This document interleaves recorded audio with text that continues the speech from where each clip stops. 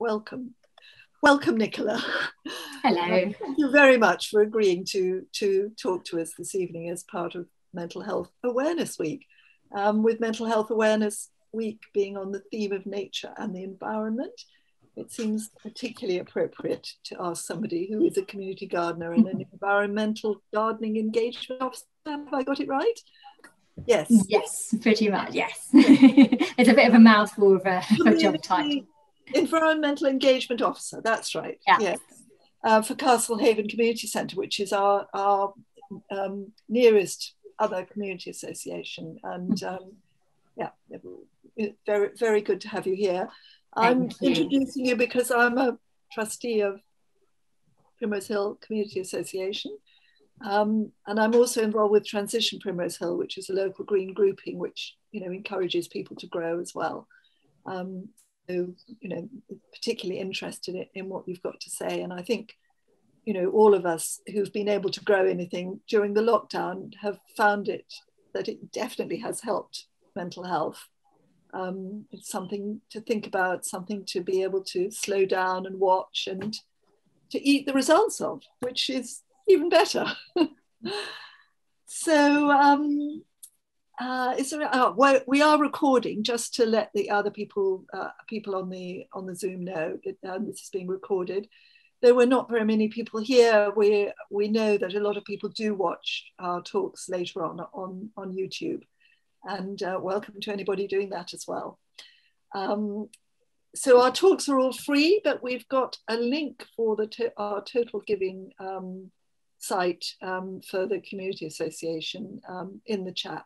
So if anybody feels moved to donate, of course, like all community associations, and I'm sure Castlehaven is the same, we've really suffered during lockdown with not being able to rent out our premises, and it's been quite difficult.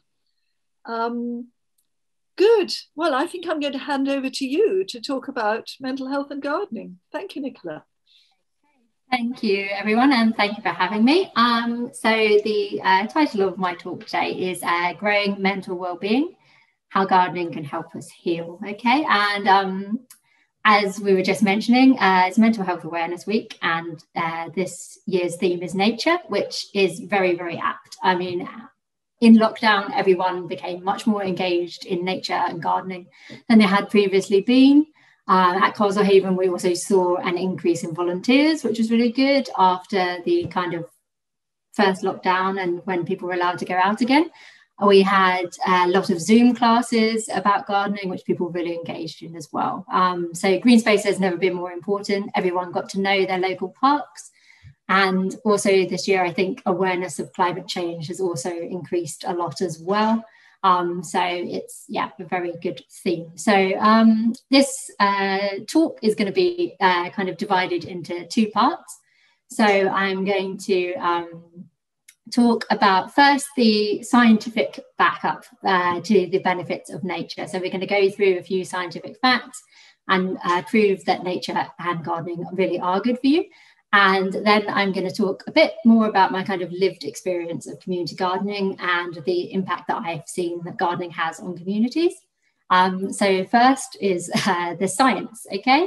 So fact number one is that soil is a natural antidepressant, okay? So there are more microorganisms in a teaspoon of soil than there are people on the earth. So that's just 1 teaspoon, okay? So there can be anywhere between 1 million to 1 billion different bacteria, fungi, insects, and microorganisms. And while we are very aware of our gut microbiome these days, especially because of yogurts and, you know, gut health, we're not so aware of how much the soil microbiome is important to us as well, okay? So in this ginormous mix of bacteria, there is one specific good bacteria called Mycobacterium vaccae, okay? Now, this is a great bacteria. I will type it in the chat box afterwards because it's obviously a tricky spelling. And it has been shown scientifically to increase serotonin levels when we come into contact with it. So it is a natural antidepressant and works in the same way as antidepressants do. So literally getting your hands dirty in the soil, in your garden, or in a public park, if you're volunteering, is actually good for you. Okay, so I have many experiences of gardening being good for you as well. I used to work at a mental health gardening project, and we used the Warwick Edinburgh mental wellbeing scale, where you rate your wellbeing from 1 to 10 at the beginning and the end of the session, and everyone always went up. There was never anyone that went down throughout the day. Okay, so fact number 2, spending just 20 minutes in a natural space, whether you're sitting on a bench or going for a walk, will lower your stress hormone levels. Okay, so this research was published in 2019 in Frontiers in Psychology, and they did saliva tests on people before and after they spent time in nature, and their cortisol levels, which is our stress hormone, dropped afterwards. Okay, so if you spend 30 minutes, it decreases even more, and it will continue to decrease, though on a slightly slower level as well. So this can be anything from, you know, even looking out your window and looking at nature has been kind of proven to help as well. So it's a really important thing to do if you can during the day. And fact number 3, we don't always need to go outside. Indoor plants are good for us too. So a study from Exeter University. So this, you know, whether you are interested in productivity levels in the office, it's not always something that needs to be increased, but having plants in your office as compared to having an office without plants will increase productivity by up to 15%. Okay, so if you are in charge of a workforce, put lots of plants in their office. They also have been shown to increase creativity in a workforce as well, and cognition rates. In our homes as well, plants can reduce stress and they boost our immune systems. And there are lots of plants that remove toxins and help to improve air quality. So a particular one that's very common is your humble spider plant, which I actually do have one here. So there we go. So that is one of the air purifying plants and will help to remove particles from your air and filter things for you. So having plants in hospital recovery rooms has also been shown to help patients to heal quicker as well. So compared to not having plants there. So they really are, you know, we are natural animals. This is something that we forget, especially living in cities and surrounded by concrete. We are meant to be in nature. It is our natural environment. So of course, it makes sense that having it there as opposed to not is going to improve our well-being. Which leads me nicely on to fact 4, that gardening is exercise. Who knew? Okay, so gardening, if you are working outside in your garden, if you're in a community garden at your allotment, you are getting quite a physical workout. Okay, you can be digging, you can be hoeing, you can be bending, stretching. It is very strenuous exercise. I did garden maintenance for 6 months. When I first started gardening, I had never been fitter in my entire life. Like raking is if you ever want abs, that is the thing to do. Go and rake some enormous lawns. Thankfully, the NHS are increasingly viewing gardening as something that is very good for us as well. Social prescribing and green care are now in the news much more than they were. And GPs are starting to prescribe holistic activities like gardening for patients with kind of mild to moderate poor mental health. Luckily for us at Castlehaven, we're in good contact with GPs in the local area, and we've had some volunteers socially prescribed to us. We've also worked with the Good Gym and the Green Gym, who also send people to volunteering gardening, which is really good. And as an example of how seriously the NHS are taking gardening, for the past 3 years at Castlehaven, we've been running a course called Green Prescription, Growing Plants for Wellbeing, in partnership with the Camden and Islington NHS Recovery College. So that is like a 4-week course, and it's for people recovering from poor mental health. And it has been hugely popular, and it's something that I wish that every NHS trust in the country was doing, because it really did help a lot of people. Okay, Horticultural therapy is also becoming more popular as well, sometimes called ecotherapy.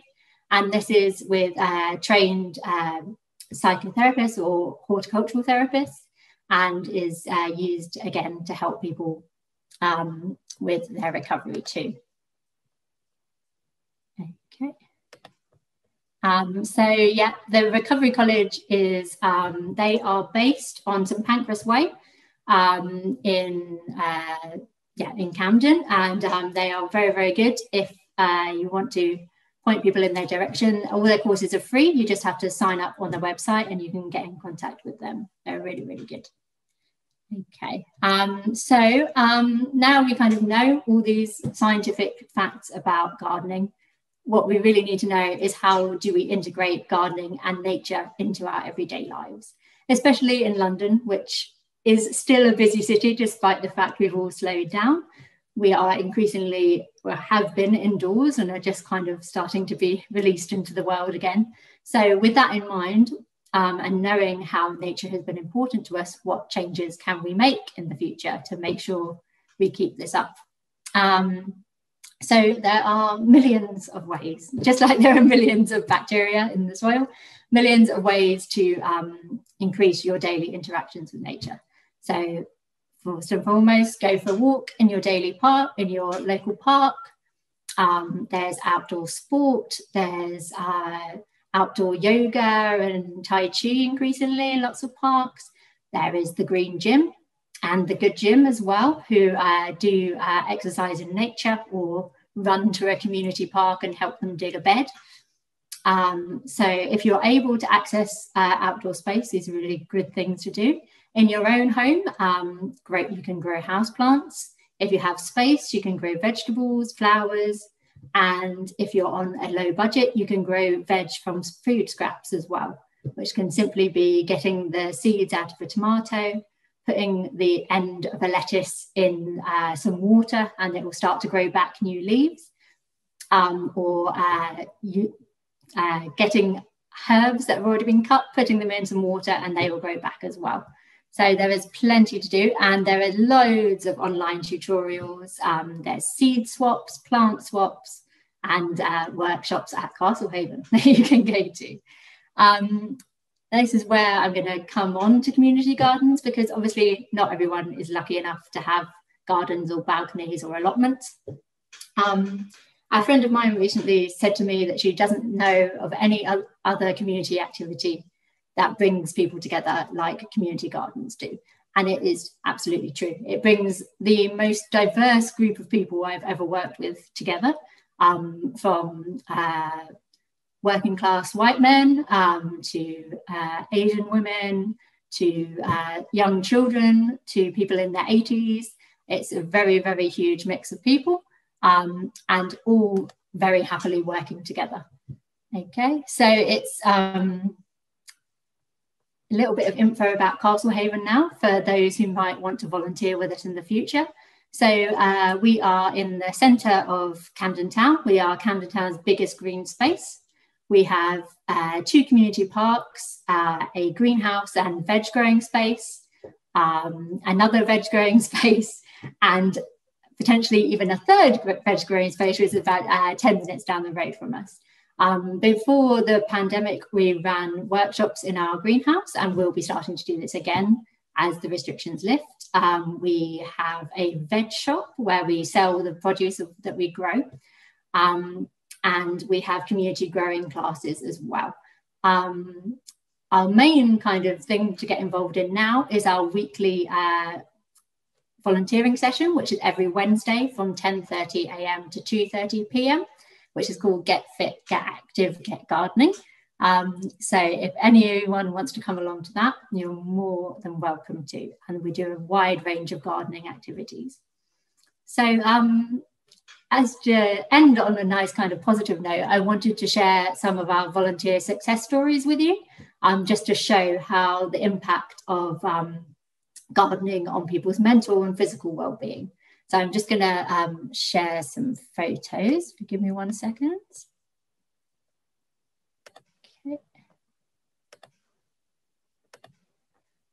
Okay, can everyone see that? Yeah, so this is Daisy. So Daisy was furloughed from the first lockdown till almost a year she was furloughed for. So she lives very, very locally to the parks, and as you can see, she's standing in our wildflower area, and she was responsible for growing nearly all of the flowers in our wildflower area during that time. She grew all these sunflowers, all of this cosmos that you can see right in front of her. And now, thankfully, she got made redundant, but thankfully has now got another full-time job and is still engaging with the project and coming in at weekends to grow flowers for this year as well.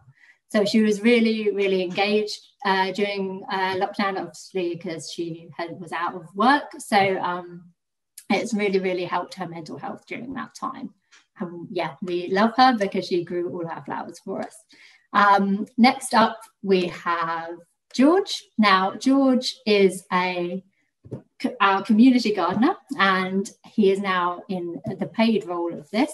He used to be a volunteer, was a volunteer for, I don't even know, he's been there as long as I have, and before it may be 5 years, it may have been longer, and thankfully we were able, after our last community gardener left, to employ George.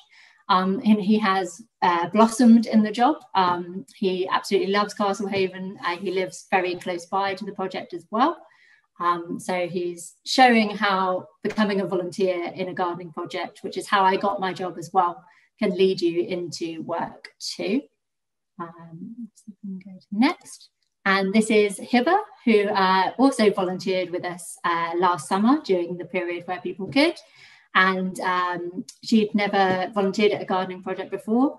And within maybe 2 months of starting, she had then got herself onto a paid apprenticeship at a Wolves Lane Community Gardens in Haringey, and is now doing community food growing herself. So it's also another great success story.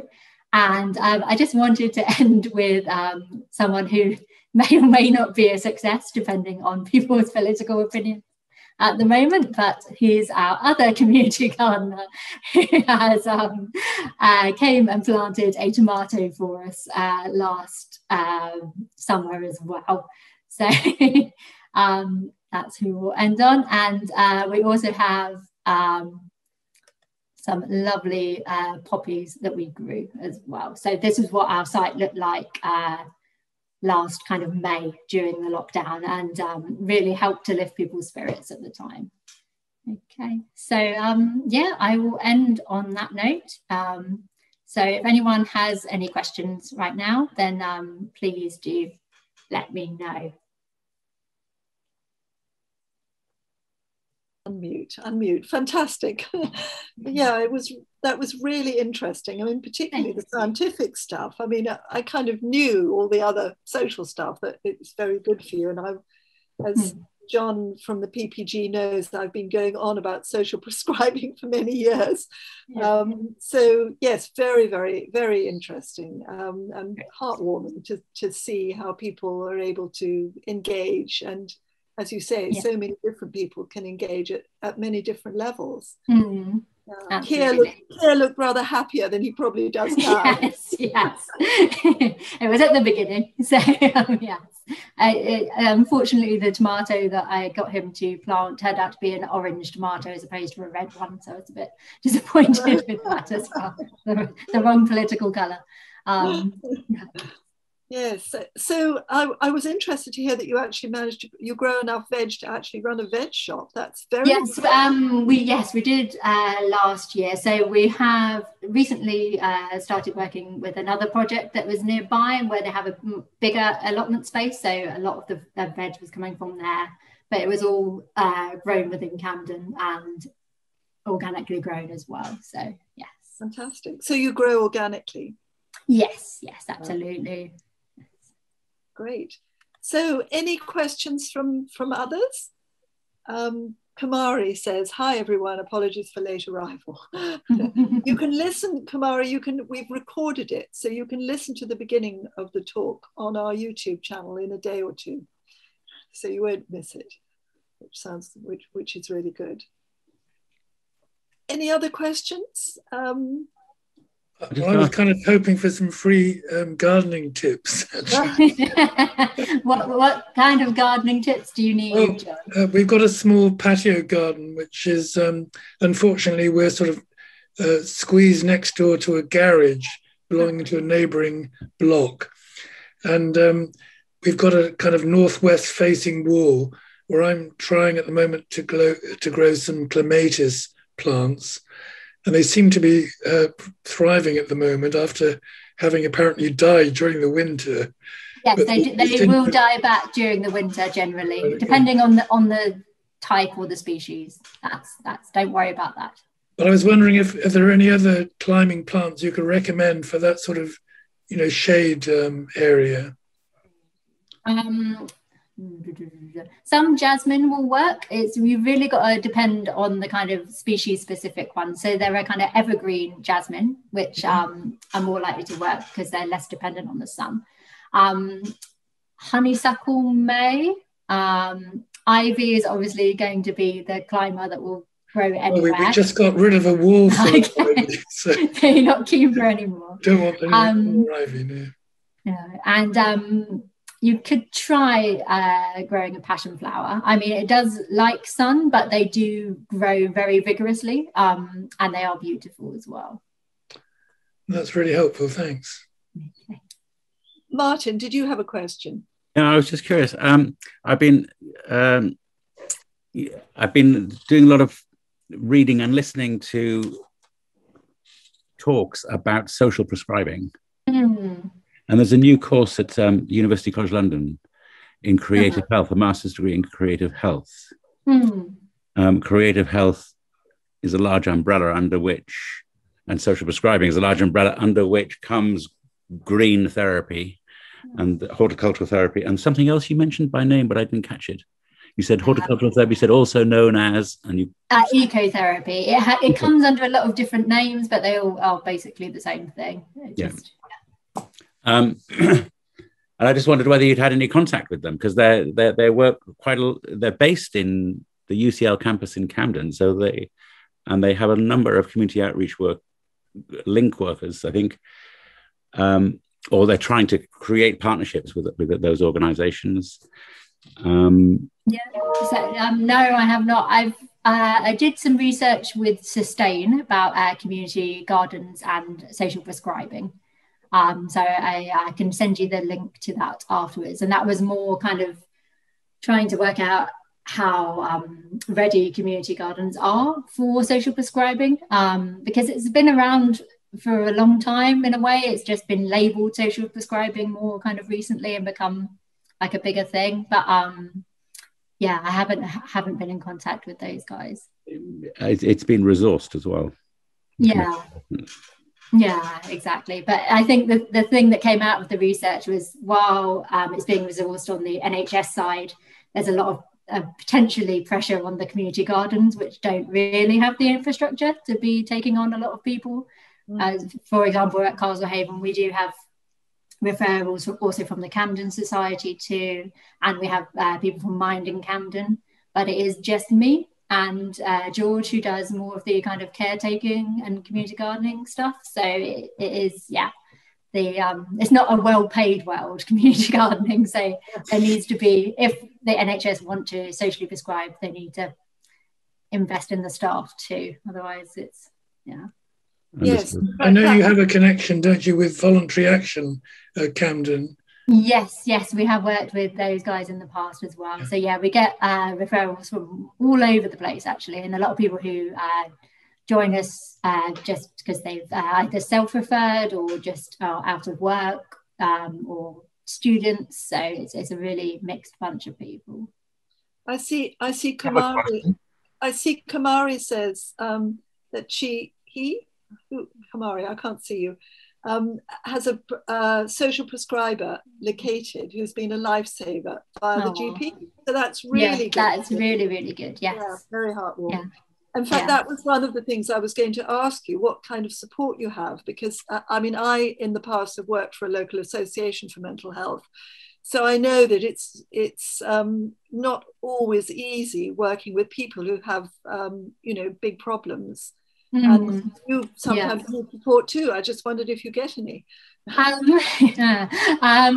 have a bit of support, but it's very, very minimum sort of thing. I have very supportive colleagues, which is really good, and we all support each other. But it's the problem with the charity work is that the infrastructure is often kind of very small. So it's interesting. It sounds like you could do with, well, what therapists would call supervision. But yes, I've had that at a previous job as well. So yes, it is something we definitely. Mental health charity. Yeah. We're not technically a mental health charity, but I think if the NHS and other mental health charities are sending people to us, it should maybe be up to them to provide the supervision.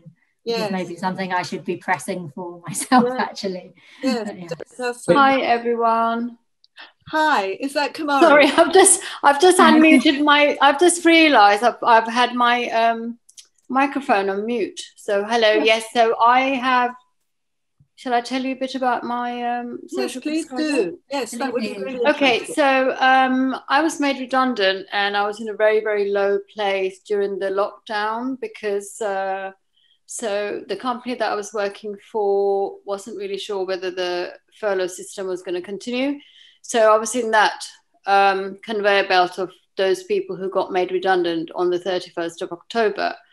And my GP referred me to a social prescriber who had helped me enormously, actually. I think I think they're great. I've not really heard about it because I have, I'll be very open, I have OCD and ADD. And it's been a real lifesaver because with OCD, you're constantly in a state of worry. So I think another thing that's been a real lifesaver for me is attacking the garden that doesn't belong to me in front of me. And I've just kind of sort of been chucking seeds at it. And I've got this kind of an orchardy kind of grass growing with all sorts of wild flowers in my front garden. I'm not particularly green thumb person, but somehow the locals have been going past saying, oh wow, your garden's looking really pretty good. So that's been a lifesaver to be outside, and I would really like to come and join you all at some point when things get open to find out a bit more about, you know, but I think that's why I you know, wanted to join this Zoom meeting. I'm sorry I haven't got my camera on because I'm a little bit. That's fine. That's really fine. Sorry. But anyway, I can hear you now. That's good. That's good. But so she's linked me with various Job Hub as well. What else was there was Citizens Advice type of a lady. I think Age UK, is it Age UK? I think. Mind in Camden. Is it Mind in Camden? So there's quite a bit like so I think they're amazing. I'm really glad that they're there because they're also linked in with the welfare services as well within Camden Council. So thumbs up to the social prescribers. Great. Well, you know, we should be telling our local GP yet again. I'm with Adelaide Medical. I don't know who you're with. Is it Caroline? No. We're with Primrose Hill Surgery. Oh, okay. Yeah. Well, I would think, we're only around the corner, isn't it, Adelaide? Yes, Adelaide is around the corner. Yes, indeed. But I would suggest you do speak to your GP and ask for some referral. You will find there are services available. I think you just need to ask. Yes, but Kamari says that she has been helped by her GP to the social. No, I have. Yeah. So, it was the first thing that she did actually when I went. You know, we had a telephone conversation, and she kind of referred me straight away, and they were really quick to get in touch with me. So. I'm still in touch with her. She calls me every 2 weeks and sends me lots of links and things to do with walk groups as well. Somebody doing a walking group here? We have a walking group every Wednesday morning, 10:30. We meet. Oh, do you? I'll come and say hello. We meet in the corner of at the corner of Primrose Hill Road and Regent's Park Road. Okay, yeah, I'm just around the corner from there, so I can come and join. Yes, well, come and say hi. We're tomorrow morning. We're doing 4 blue plaques. So we're walking from blue plaque to blue plaque. But normally we walk down into Regent's Park. Yeah. Right. So and we do some nature type things. We've got a tree identification walk coming up, and I've got somebody who's going to do a street trees walk around Primrose Hill, and also the May Webber, who's the Mission Invertebrate person at Regent's Park, is going to do a walk. So we won't do a themed walk every week, but every now and then we'll do one. Okay, brilliant. Yeah. And nature is always available. Yeah, I know. Well, thank goodness for that. We're so lucky to be surrounded by lots of parks. Absolutely. We couldn't, you know, we are so lucky to be able to walk straight into these beautiful parks and yeah, we really are. So, can I ask you something? Just there's been this kind of interesting research about the way that trees are all kind of connected with each other underneath the ground. I guess, you know, I guess all plants probably are, although trees have probably, you know, they've been in one place longer, so I guess they've made a connection. And you know, that knowing that has kind of changed my experience of, you know, of walking in trees, because this is you know, I'm walking in a community here. Yeah, absolutely. Yeah, it is. I think people tend to think you're being a bit hippy-dippy if you talk about plants talking to each other, but you're not at all, because just because their communication is different from ours doesn't mean that they're not communicating, because they're sharing information. I think they've done research into if there's pests in the area as well. Trees that are further, or plants that are further away, will start to release different hormones because they know that other plants have been attacked, sort of thing. So that they do experience the world in a sensual way. So it's exactly. And they learn. Exactly, they do. They know how to grow towards certain things as well. If there's a fence nearby, for example, and it's a climber, it knows how to get there. So exactly. I've been watching my green bean twining round its bamboo stick. Yeah. So satisfying. Yeah. But I also heard an amazing experiment where I think it's a mimosa, isn't it, that closes, you know, if they have a shock. So they dropped the mimosa, not from in a pot, but not from too high up, and it closed. And when after they'd done it 3 or 4 times, it stopped closing because it knew that it wasn't actually going to be hurt. Yeah, there we go. Yeah. Kind of weird, isn't it? Yeah. There was also another one where in a kind of scientific environment, very sterile environment, they played a plant the sound of a caterpillar munching its leaves, and it produced its stress hormones just from the sound of it, even though the caterpillar wasn't there, and it was in a laboratory. So it's there's a lot more going on than we are aware of. So they can hear as well. Yeah. And Martin just put an interesting into the chat. Can you? What's in all of this? Exactly what you're talking about, Nichola, and I don't know your name. Sorry, I got Primrose Hill Community Association. I'm Doro. Yes. Doro. Yes, all of that stuff is kind of assembled in this short book, Brilliant Green. Brilliant Green. Thank you. And another book, which I actually ask a question to Nichola. First of all, thank you so much for sharing this information. It's so inspiring and it's so great. But you mentioned the research study done in 2019 about spending 20 minutes in the nature and release, help us with the stress, anxiety. Yes. Are there any research that, apart from proximity to nature, is it possible that we watch videos or photos of nature? Would that affect similarly or not? I'm not Even sure. if it's like a virtual reality environment. Yeah, no. I know my friend, actually one of my friends was doing research into this, and I assume research has been done about, I think she was doing it where you looked at photos of nature. Exactly. So I'm not sure if there's already, I'm sure some research has been done, but I don't know of the published studies off by hand. But yeah, virtual reality is a new frontier, isn't it? But I can imagine maybe, yes, but it's a different, I don't want to kind of over egg it, because I want people to go out into the parks as opposed to putting on a virtual reality headset, but that's not possible for everyone. So if you have accessibility issues and VR is going to enable you to relax in that same way, then I'm all for that. So I assume the research is probably being done as we speak. So.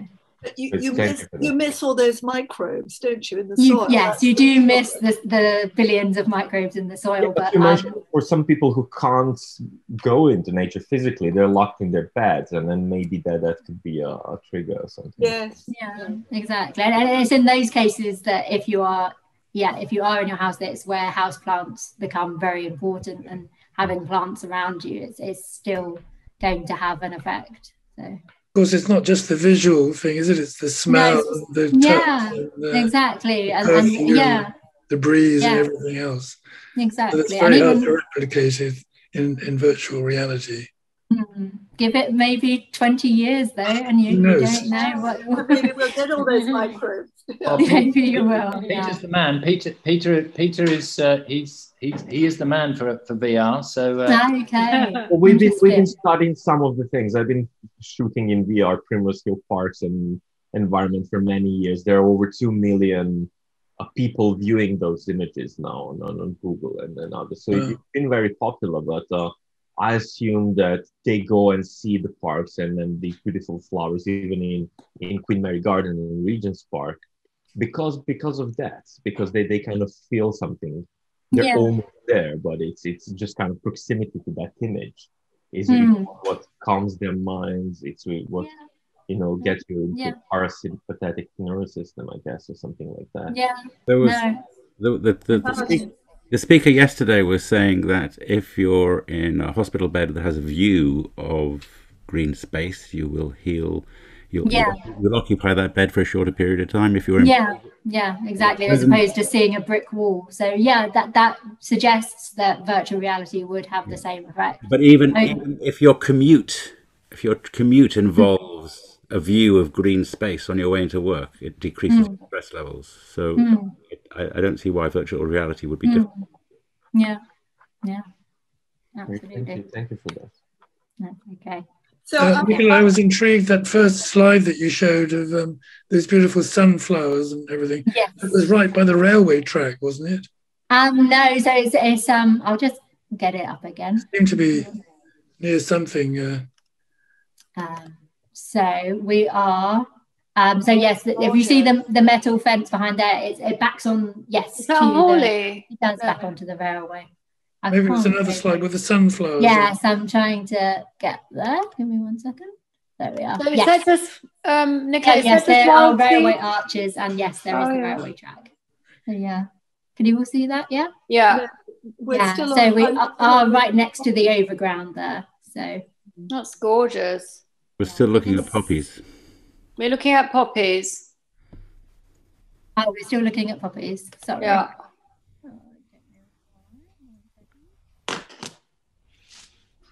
Are they from seed, the poppies? Yes, they were all from seed, yes. So do you just scatter them and then hope for the best, or? With wildflower seeds, what you generally need is you need quite bad soil, if you can. Sorry? Because you need it to be quite poor soil, so they won't do as well in high quality soil. And the best time to sow them is either September or in spring, so kind of March time. So we sowed all those ones in September, and they came up the following kind of late April, May, because it was quite hot. Oh, nice. Yeah. So just scatter the seed and kind of rake them in lightly, and that's all you need to do. Okay. But you don't need compost. They don't like compost. No, don't put compost. No. Yeah, no, that's what I did with the front of the garden, and there's quite a lot of wildflowers that's come up, which is quite. But I did that last year, so it's quite nice to see them popping up. Quite a nice surprise. Yeah, no, they're beautiful poppies, and because they produce so much seed every year, you should get a lot more coming up again. So you just give those seed heads a shake. Yeah, they're like little maracas. So you have the nursery kids going around shaking. Yeah, nice. So what do you do? What do you do with children? Children, so in pre-pandemic times, we used to have a families session every week. So it's called Families Growing Together. So we used to do natural arts and crafts. So we'd make scarecrows, we'd grow veg and things like that, and make bird feeders and things like that. So our gardening, we're starting up an after-school gardening club. I think it's next week. So it's just straight after school for an hour, families come and we just do a different gardening activity in the park.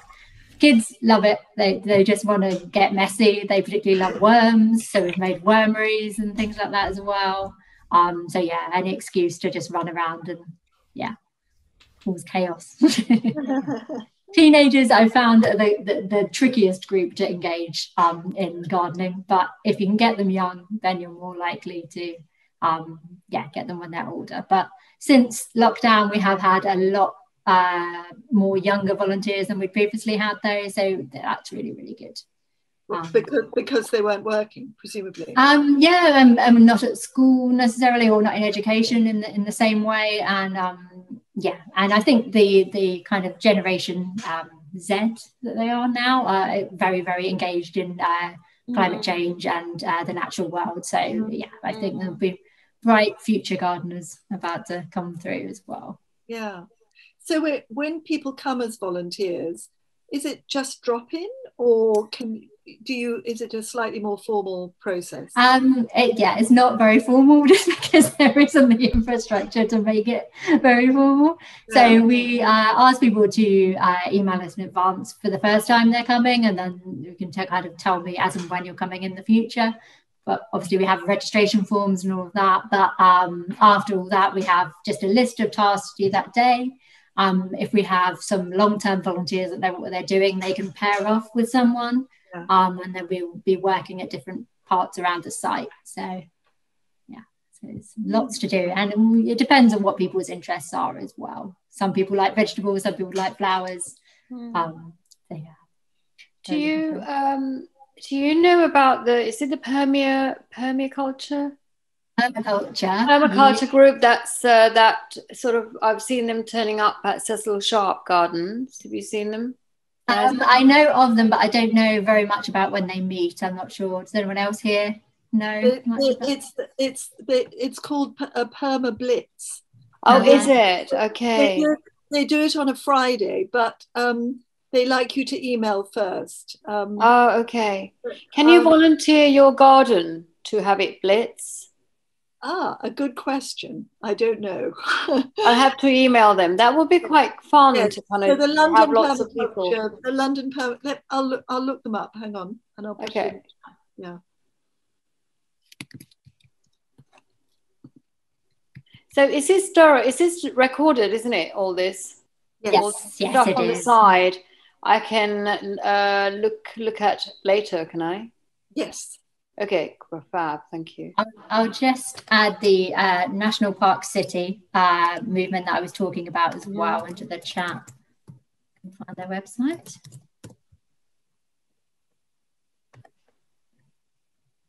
So Nichola, maybe just repeat that statistic that you gave. Yes, so hopefully it's gone up maybe by 0.5% now, but London is officially like 47% green space. So that is, because we have so many public parks, so many community gardens, and lucky to have quite a lot of housing with gardens as well. Yeah. So that's all counted, and they made a huge map as well. So I've just put it's a National Park City movement, and they're aiming to get the figure up to 50%. So encouraging people to de-pave their gardens as well. Yeah. So I've just put the link in to the yes, there. Thank you so much. Information about the Cecil Sharp House gardening. So they've got it. There's an email address in there. Which lovely. Thank you, Dora. Yeah. Okay. So we have any final questions, or yes, any more questions? We're all drawing to an end, aren't we? Yes, I think so. Can I just quote Schopenhauer, please? I've just found yes, of course. Yeah. Schopenhauer says there is only one healing power, and that is nature. Yay! It's a good quote to end on. It's absolutely true. So yeah. On that note, thank you, everyone. That's amazing. I'm glad I joined. Thank you. Good to see you, and thank you so much, Nichola. It's been really interesting. Thanks, Nichola. Thank you. Thank you for having me, everyone. It was lovely. I hope we'll find some good volunteers for you as well. Yes, absolutely. I do all come and visit if you haven't been to Castlehaven before. I'd love to. So. Oh, sorry, where is it? Oh, Castlehaven. Yes, I know it. Yeah. Yes. Okay. So do you need volunteers, did you say? Yeah, so our volunteering session runs on Wednesdays from 10:30 till 2:30. Okay. Is that happening tomorrow? Yes, it is happening tomorrow. Okay. I'll pop in and say hello. Okay, great, fantastic. Okay, great. Nice to see you. Okay. Brilliant. Thank you. Bye-bye. Thanks, everyone. Bye-bye. Bye. Bye.